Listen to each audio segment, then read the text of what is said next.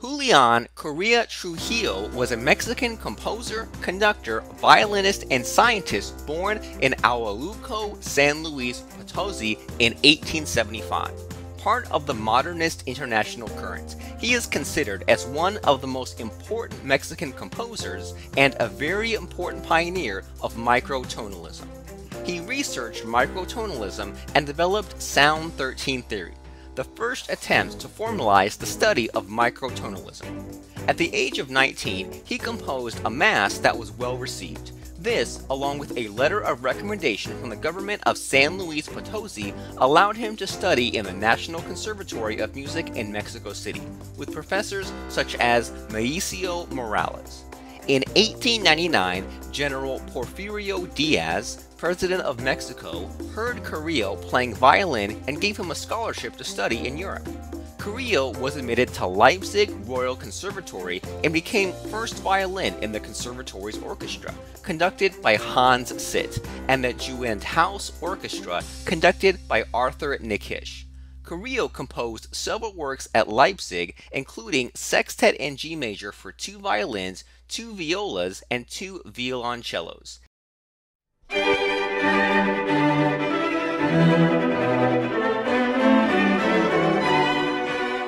He conducted the Leipzig Royal Conservatory Orchestra in the premiere performance of his first symphony in D major.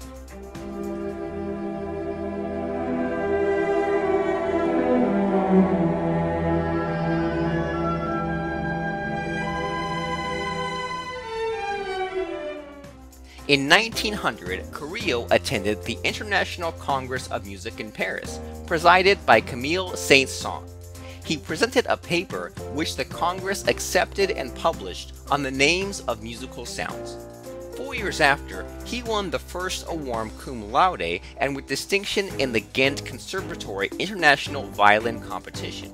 Later that year, he returns to Mexico, where President Diaz gave him an Amati violin as a present from the Mexican nation for his excellent performance in foreign countries. In 1918, he came back to Mexico, where he was chosen as the principal of the National Conservatory and the conductor of the Mexican National Symphony Orchestra. Renowned pianist Leopold Godowsky said the orchestra was superior to the New York Philharmonic Orchestra. The National Symphony Orchestra was so popular it could be sustained by its own economic resources. Carrillo fled to the US because of political problems after the Mexican Revolution. In New York City, he performed his first symphony with the American Symphony Orchestra. The success was so big that a journalist named him the Herald of the musical Monroe Doctrine. In 1916, Carrillo composed music for D.W. Griffith's film Intolerance.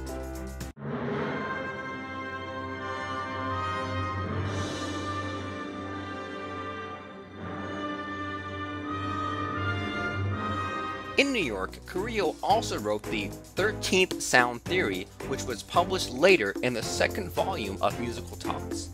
He came to New York in 1926, immediately arousing interest of the League of Composers, composed by Bela Bartok, Paul Hindemith, Arthur Honegger, Ottorino Respighi, Manuel de Falla, among others, with whom Julian Carrillo had an interview for the exposition of his theories. From this meeting, it was agreed to sponsor the first concert with the music of Sound 13 in New York.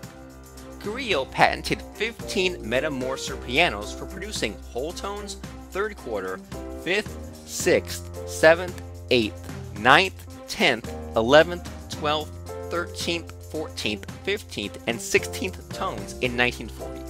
In 1947, he conducted experiments at NYU examining the node law and showed that it had to be modified after being a classic precept existed for the past 26 centuries. His reasoning followed from the fact that a node is not a mathematical point, but a physical point. If a violin string is stopped below halfway, the frequency of the bowed fraction is more than twice the frequency of its base note. Carrillo Carrillo later extended his work on musical physics in Two Laws of Musical Physics. In 1949, the first metamorphoser piano was made for third tones, and Carrillo brought it to the Paris Musical Conservatory the next year. There, he met Jean-Étienne Marie, who diffused Carrillo's theories in Europe. In 1956, France's president decorated Carrillo with the badge of Knight of the Legion of Honor. Germany's government decorated Carrillo with the Great Cross of the Order of Merit. In 1958, Carrillo showed his Metamorphosa pianos at the Brussels World Exposition. They won a gold medal.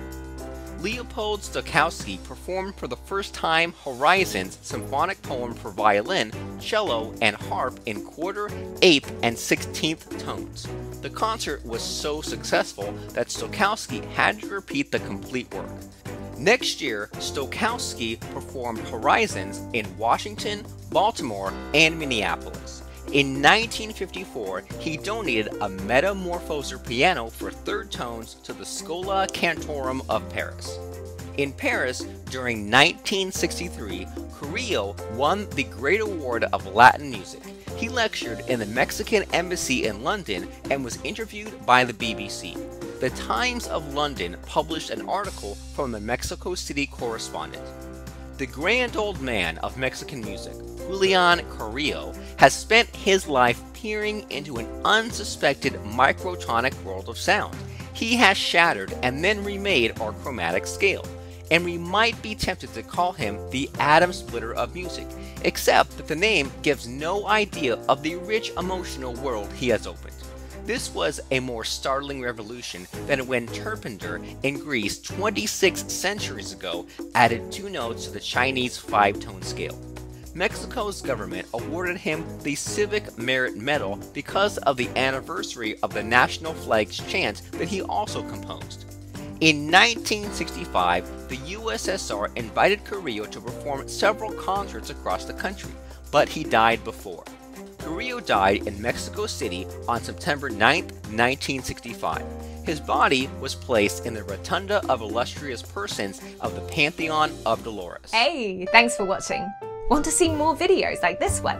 Subscribe to ArtCore channel and share with your friends.